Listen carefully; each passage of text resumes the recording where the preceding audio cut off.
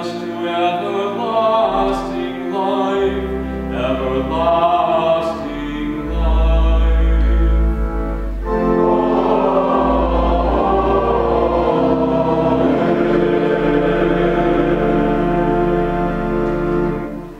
The Lord be with you. And also with you. Let us pray. O God, our leader and guide, in the waters of baptism you bring us to new birth, to live as your children. Strengthen our faith in your promises, that by your Spirit we may lift up your life to all the world. Through your Son, Jesus Christ, our Savior and Lord, who lives and reigns with you and the Holy Spirit, one God, now and forever. Amen. You may be seated. Good morning. Good morning. It's good to see you on this beautiful day, and hopefully it doesn't get too beautiful before we're through. It's supposed to be close to 90, but you know, God is good. We have sunshine. That's nice. A couple of things to alert you to by way of the calendar going on today. Of course, refreshments after the service downstairs, food, coffee on the terrace if you're in a hurry. Also, 4 o'clock this afternoon, the Hollywood Master Chorale in concert. Let me see if I can do this from memory. Masterworks in March, featuring the Mass of Anthony Jacques. Wow, so some heavy-duty stuff. With the chorale is about 30-35 singers. It should be a splendid occasion to hear that. And you can talk to either Ray or David about tickets and be here at 4. Okay, great. This week, most of the usual things, food pantry on Tuesday, potluck Bible study Wednesday, Thursday, our Smart Continuum, and also soup supper at 6 p.m., anywhere from 6 to 7 with our evening service at 7 p.m. So keep those in mind. This Saturday I'll be starting an inquirer's class for those who want to know more about what it means to be a Christian, be a Lutheran, be a member of this church. No obligation, but we invite you to join us if you're interested. Saturday morning, 10-ish, something like that. Keeping in our prayers, Susan, Tapia, God bless you, dealing with quite a bit of vertigo this last week or so, but overcoming that. We're glad you're vertical and not on the floor. Mary Holman, who is struggling, but getting over it, she's doing fairly well. Herpes zoster. How do we say this? What's the common name, Marie? Shingles, but in the eye, which has been very uncomfortable. But she's a great lady with a lot of faith, and she's overcoming it. I think she's going to be just fine. Bob's sister Mary Halverson, sister-in-law Mary Halverson, with ovarian cancer, and please continue to lift up in prayer Kathy Durkee Stevenson, who had a heart attack and heart surgery back in January, the daughter of our former pastor of many, many years here. We still have candles lighted for those who have died recently: Joel Kaufman, Ray Hallowell, Raoul's uncle, and the father of a distant cousin of mine, Carl Hooper, who also passed away recently.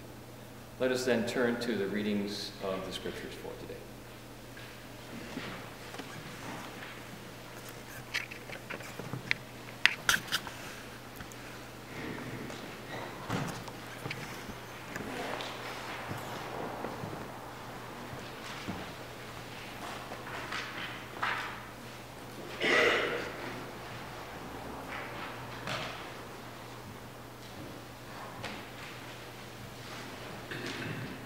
Good morning. Good morning. First reading for today is from the book of Genesis, chapter 12, verses 1 through 4. The Lord said to Abram, "Go from your country and your kindred and your father's house to the land I will show you. I will make of you a great nation, and I will bless you and make your name great, so that you will be a blessing. I will bless those who bless you. And the one who curses you, I will curse. And in you, all the families of the earth shall be blessed." So Abram went, and the Lord had told him, and Lot was with him. The word of the Lord. Thanks be to God.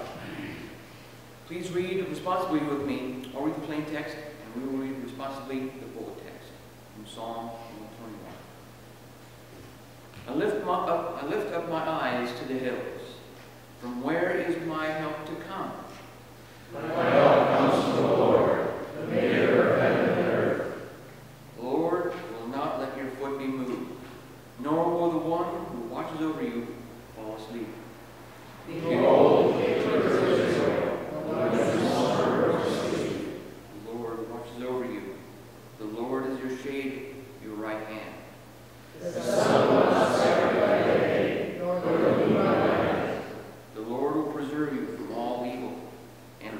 you say?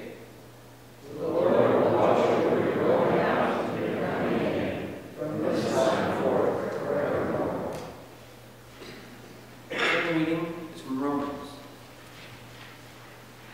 What are we to say was gained by Abraham, our ancestor, according to the flesh?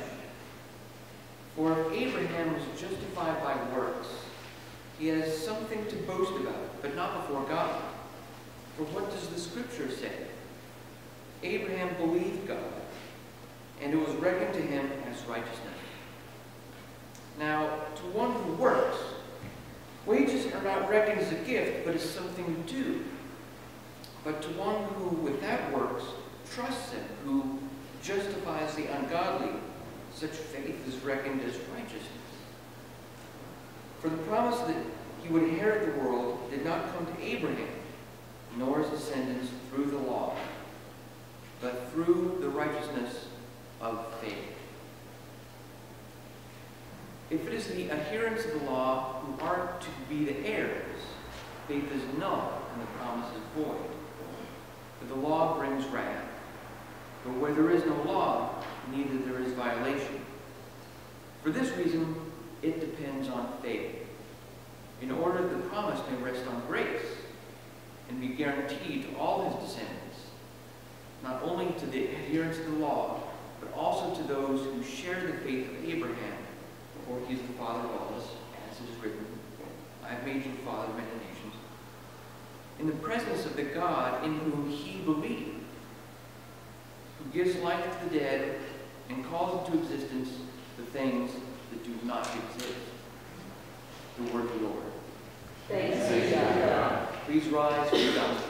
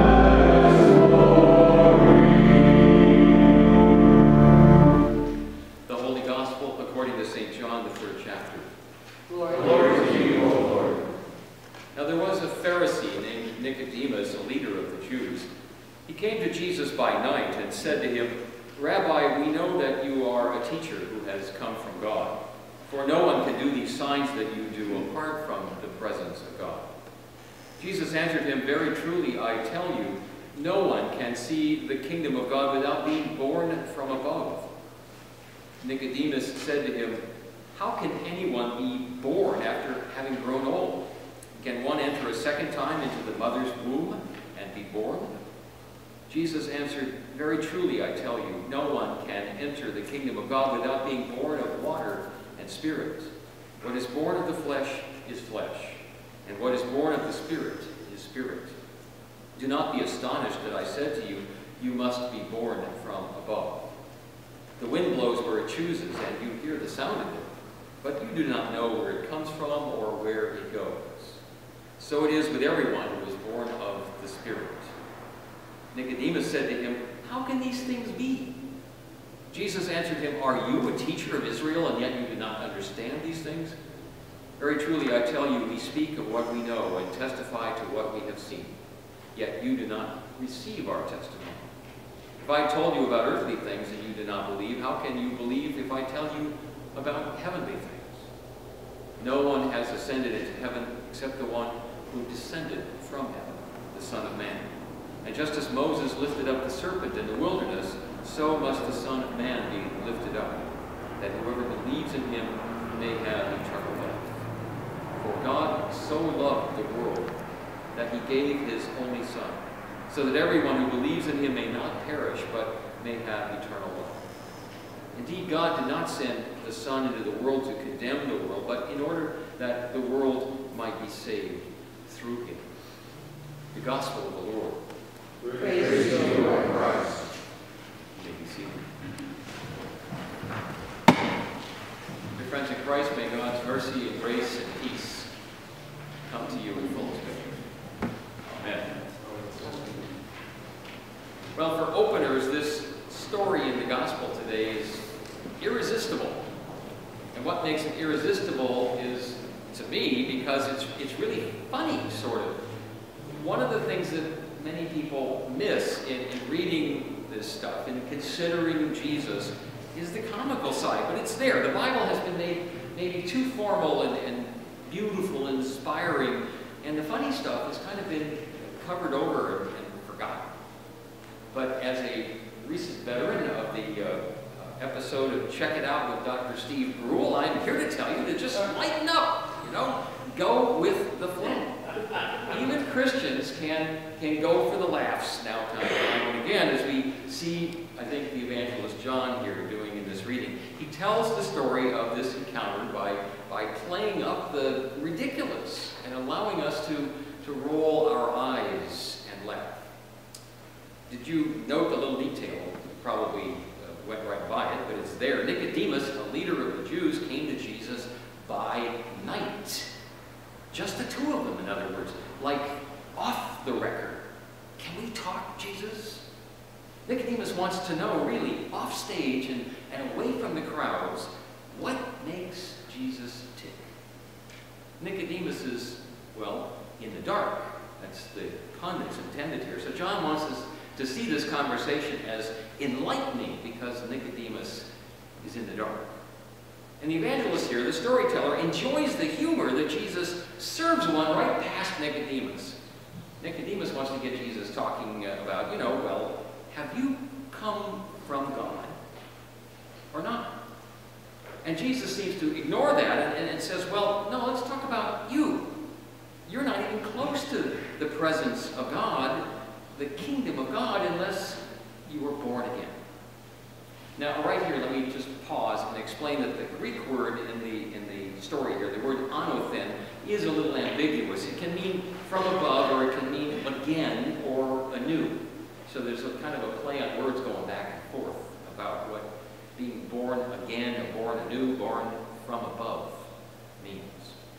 And we, of course, are in on this story, as we know that Jesus wants to talk about big ideas, and Nicodemus resists. He wants to talk about nuts and bolts stuff, while Jesus wants to be cosmic. Nicodemus must be literally contemplating his own navel, or his own umbilical cord. Like, how do you get back into your mother's womb? And Jesus sees planet Earth as the object of divine compassion. How do I get back inside the womb, Nicodemus says? Not in the womb, but born again. Anew, from above. No, really, Nicodemus is saying.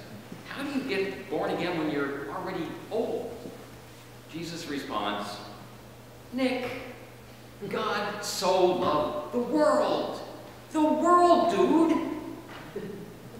That is funny when you think about it. How can you not get it, Nicodemus, if you're a teacher of the faith? Well, now let me just for the fun of it, take Nicodemus' side for just a second. A lot of people of faith, a lot of people don't get it. People of faith sometimes fall into a rut, don't we? We think small and not big. When it comes to being born again, I suppose there's a lot of Baptists out there worry whether the water in the baptismal font is the right temperature.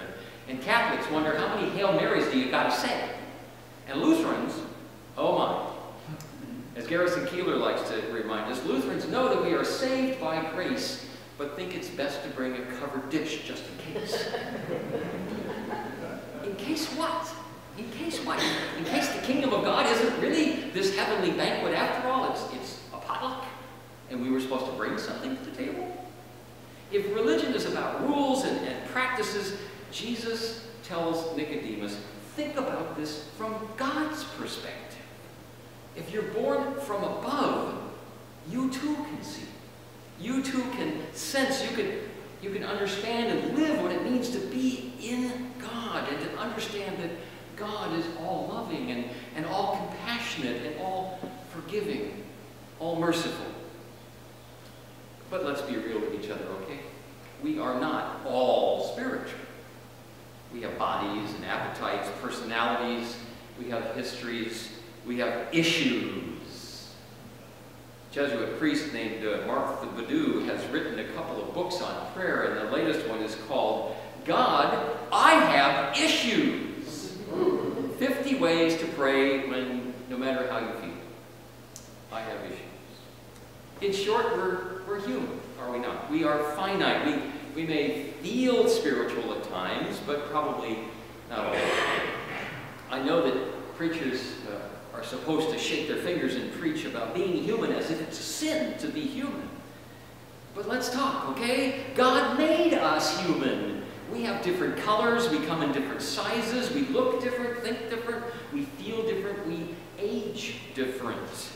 We have different aptitudes and interests, different sexualities. We have complexities that come with being alive in the body, in real time, in this world. And no, all of that, Jesus is chuckling over this, I just know he is, all of that can't be stuffed back into the womb and come out again. All of our humanness it's a given. But to find the kingdom of God, to enter the kingdom of God, is to transcend our issues and our complexities, and to overcome our fears and knock our roadblocks out of the way and to start over again with our lives. Amen? Amen. Inside of us, many of us, I'm sure, is this streak of this in-the-dark Nicodemus. We're practical, everyday, no nonsense, not particularly given to mysticism. Bring it on home, Jesus. How am I supposed to get born again or from above? Evangelicals have this down to a science, I think. Just turn your heart over to God and say, Jesus, I want you to come into my heart. And, well, you know, I can't quibble with that feeling, but exactly how does that happen? I've had people admit to me that they got saved when they just turned their heart over to Jesus, and they even know the day and the hour that happened. But then they admit, I gave my heart to Jesus, but my feet didn't follow. You know, I gave my heart to Jesus, my best intentions, but not the rest of my life. And so my life went back to alcohol or drugs or crack or crime, or my life just went back to the daily grind, the Monday to Friday rat race, the distractions and the pressures of the world that make us completely forget what it means to be spiritual. And says Jesus, what is born of the flesh is flesh, but what's born of the Spirit is spirit.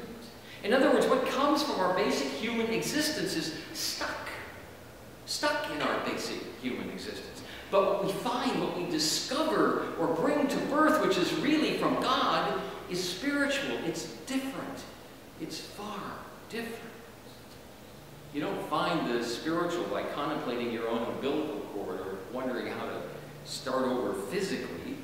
You don't find God by studying your footprints or your shadow.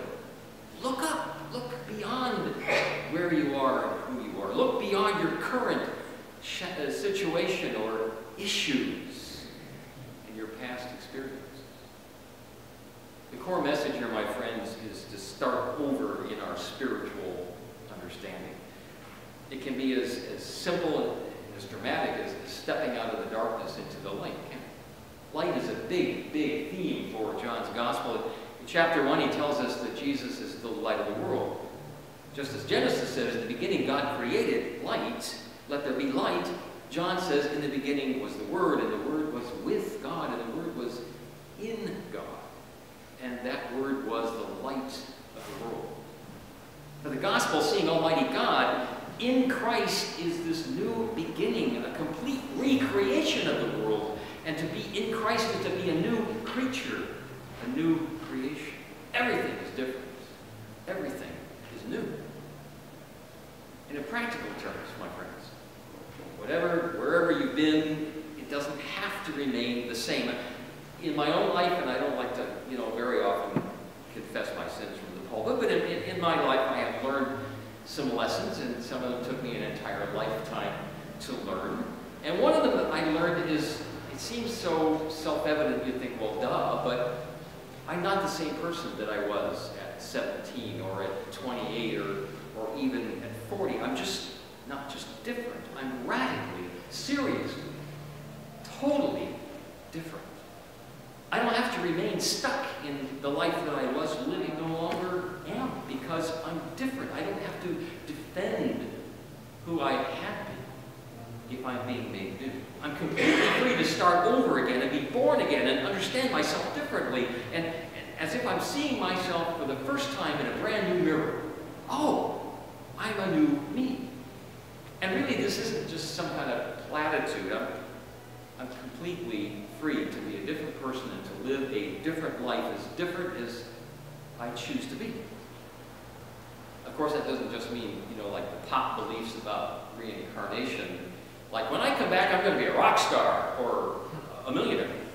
No, it means when I decide, when I choose to put myself in sync with God's way of looking at the world, I'm going to be spiritually alive in a way that wasn't possible when I was stuck in my old ruts, or when I was throwing myself a pity party at the bottom of my own hole. Hopefully, we notice that the language about being born again here seems to echo some of the 12 steps on the climb to recovery. It's as if Nicodemus were in an AA meeting with Jesus. We admitted that we were powerless, fumbling in the dark. We came to believe that a power greater than ourselves could restore us to sanity. We made a decision to turn our will and our lives over to the care of God as we understood Him. And can I pause there a second? The phrase, as we understood Him, it doesn't mean that we have invented our own higher power, like made the God that we want to believe in, made it to suit our liking. It means that the God who restores us to sanity is accessible, is close, available. God is there for us no matter what we understand about God. We don't have to be theologians or scholars or monks or even preachers, no matter how much or how little we may think we understand God. God is that power outside of ourselves, outside of our issues, who could bring us back to sanity. We made a searching and fearless moral inventory of ourselves. We admitted the exact nature of our wrongs. And this worked for us, say the people in recovery. This worked for us when we were entirely ready to have God remove all of our defects of character. In other words, we had to start over again in our consciousness of ourselves, of our issues, and see our own predicaments and challenges and opportunities the way that God sees them. And the way God sees them is this, and you can commit it to memory if you never did before, my paraphrase. God so loved the world that He gave His only Son, so that everyone who comes to believe that a power greater than ourselves can restore us to sanity, everyone who believes in Him will not perish, will not be lost, but will have life, abundantly, eternally. My friends, whatever you were, feel free to reinvent yourself. Whatever your loyalties were, reconsider them. Whatever your priorities, reprioritize them. Whatever your past, think about your future instead. Whatever baggage you've been carrying, just leave it behind. Whatever your issues, God has created you so much more important and valuable and loved than those issues. So instead of ducking change or resisting growth or avoiding life with the cop-out that, no, that's just the way I am, consider another way, the way I can be, the person I can become, the life that I can live when I make that decision to turn my life, my will, over to the care of God who understands me. A new life awaits us, even if we feel like Nicodemus, even if we're old, we can't understand how God's Spirit's going to work for us. Do not be astonished, says Jesus. Do not be astonished. Go with the Spirit when the Spirit moves, where it wishes. It blows like the wind where it will. Be as free and as creative and as new and as promising today as if it was the day you were born. And you will be, in that moment, born again. Amen? Amen.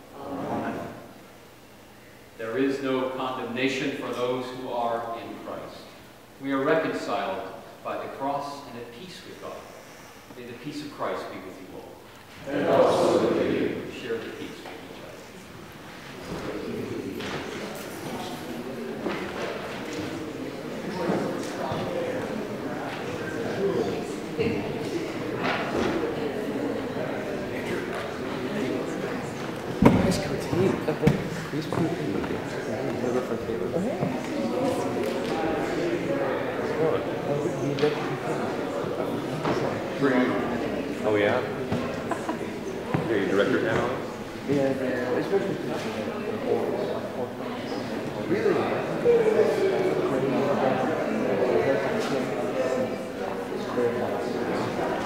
Hey, good guy. Good to see you. Peace be with you.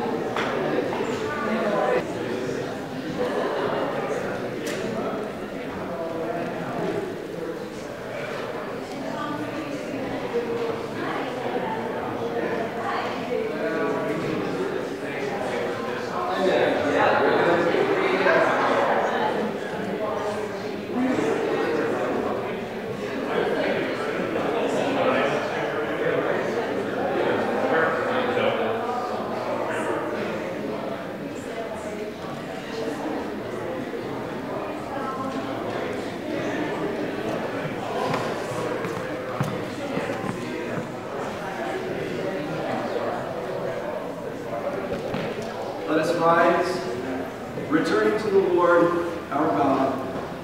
Let us rise in prayer for the church, the world, and all of God's creation.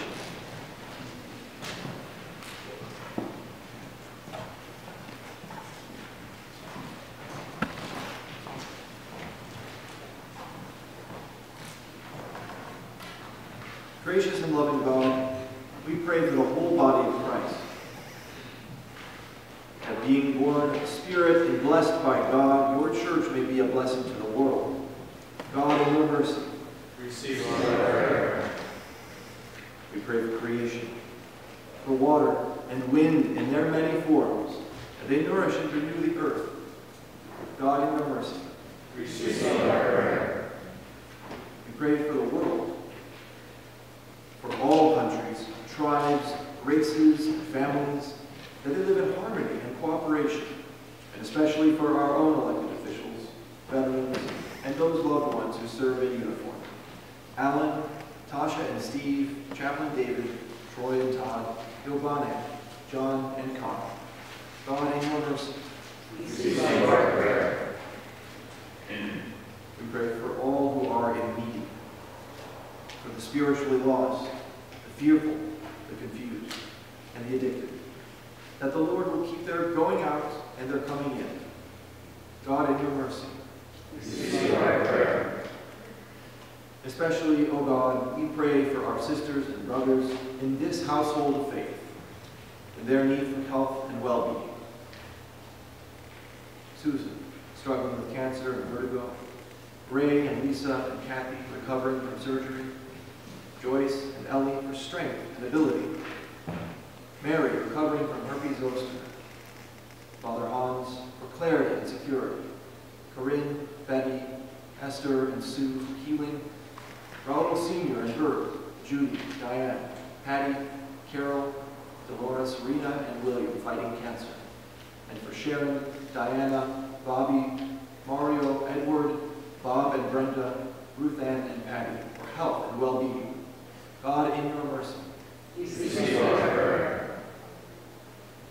we pray for this congregation and its ministries, that having received all righteousness by faith, we boldly bear witness to a God who loves the whole world.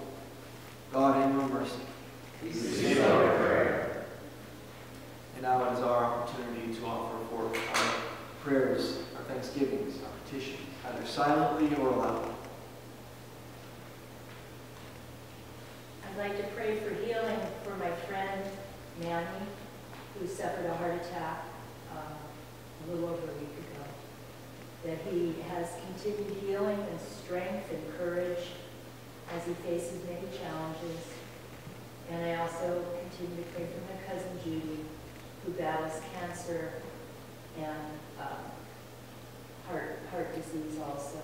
So please give her strength to continue to live in your mercy. Receive our prayer. I pray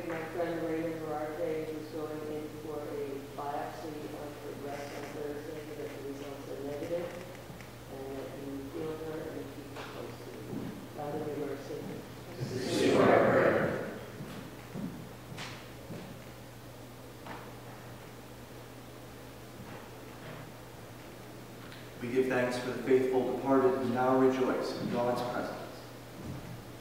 Grant eternal light and consolation for our loved ones, especially Ray, Joel, Carl, and Lois.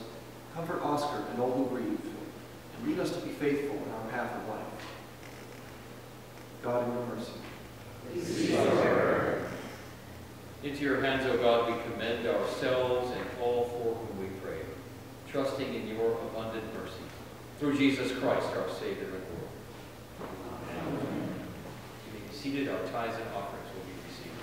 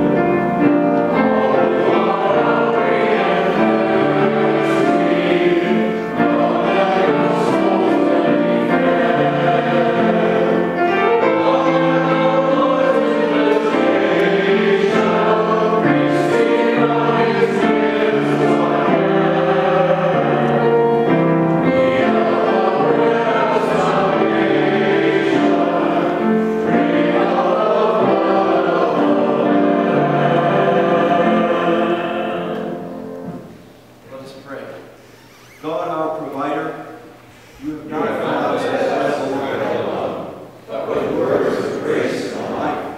Bless us with these good gifts, which we receive from your bounty, through Jesus Christ our Lord. Amen.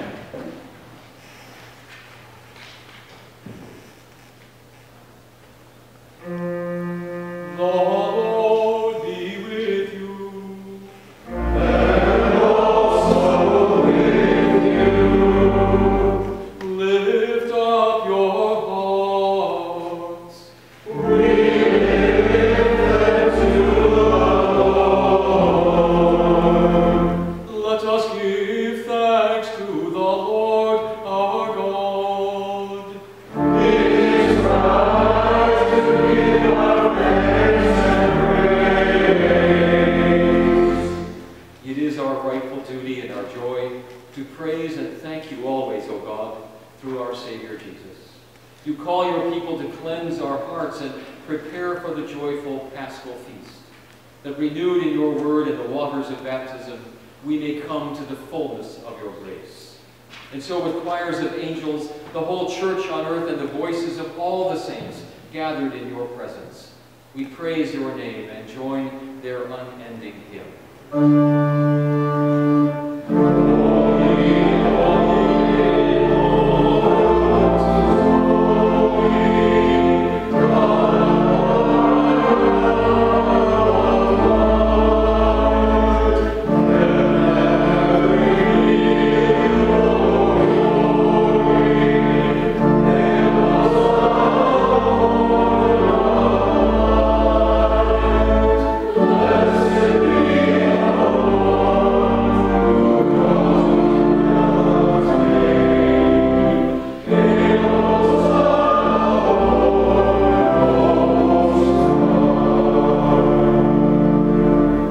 Blessed are you, O God of all creation. Your kindness is everlasting, and your faithfulness endures from age to age. Praise to you for creating the heavens and the earth, and for every creature you have given life. Praise to you for protecting your ancient people, and for patiently calling them by the prophets to return to you. Praise to you for the words and works of Jesus, and for his suffering, death, and resurrection. On the night when he was betrayed, our Lord Jesus took bread, and when he had given you thanks, he broke it and gave it to his disciples, saying, "Take this and eat it. This is my body given for you. Do this to remember me."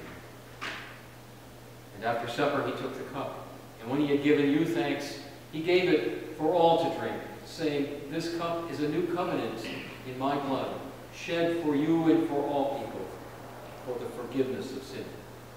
Whenever you do this, do it to remember me." And so, as a sign of your grace and the sacrament of our redemption, we remember our Lord's Passover from death to life. For as often as we eat of this bread and drink from this cup, we proclaim the Lord's death until he comes.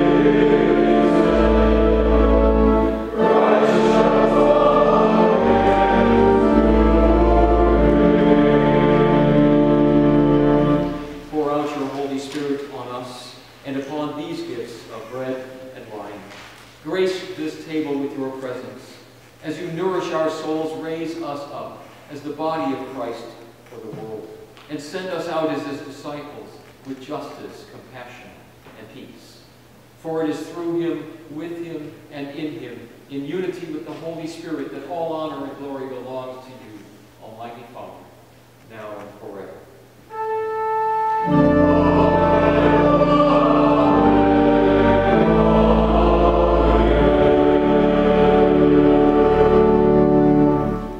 Let us pray as we have learned from our Lord. Our Father, in heaven, hallowed be your name. Your kingdom come, your will be done, on earth as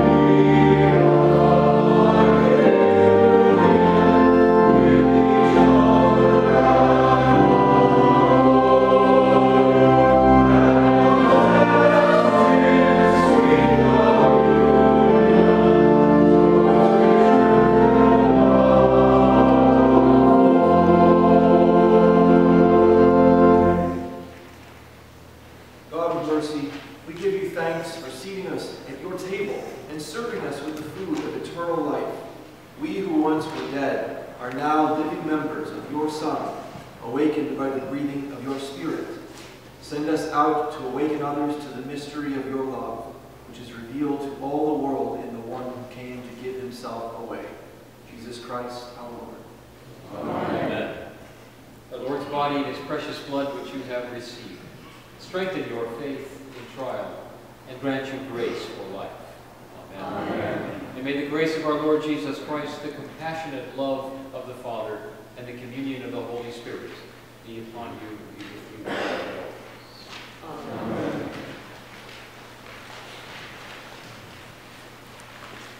Amen.